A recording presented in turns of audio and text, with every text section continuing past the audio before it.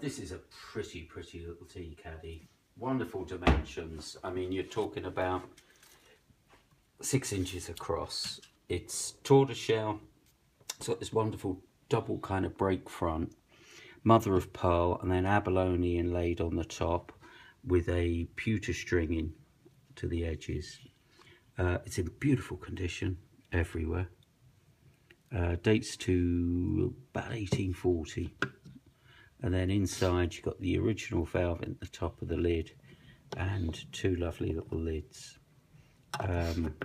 Ivory all the way round the slip with a nice working key. A beautiful box. Thank you.